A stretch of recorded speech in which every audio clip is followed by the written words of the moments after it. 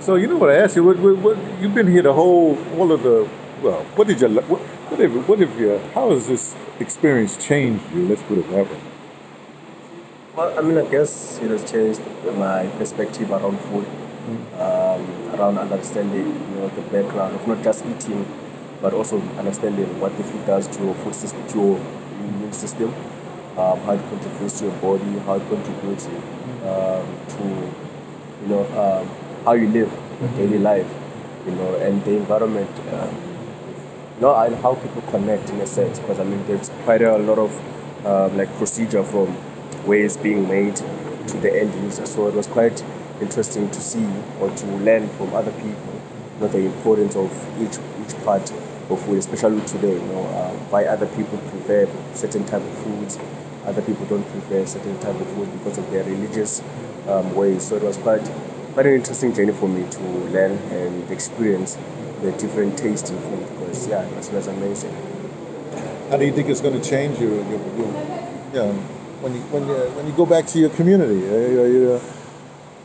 What's going to happen when you go back to your community? You're going to be changed. You know something more about food or whatever. I think one biggest key or one biggest change is being aware of what I'm eating. I think that's the most important thing, because I think I'm a person who really loves junk food, and it's all about the taste. I think also for me it's always been about the taste. But I think going forward now, just being aware, where is this food coming from? How has it been made? Even just simply just reading what's written on the package, just understanding what went, the processes of that went into making this food, and the ingredients, most importantly, the nutrition. So I think that's one key thing I'll take, just being aware of what I'm eating, what I'm putting through my mouth and through to my stomach, and just enjoying the taste of it. So yeah. So what's your name? Where do you live? My name is Stephano, and I live in Hout Bay. Oh, you live in Hout Bay? Yes, the other side of the mountain. Yeah, I know where Hout Bay is. You got to do something about your beach. I mean, I don't know. The Hout Bay Beach, reputation, Cape Town. Yeah.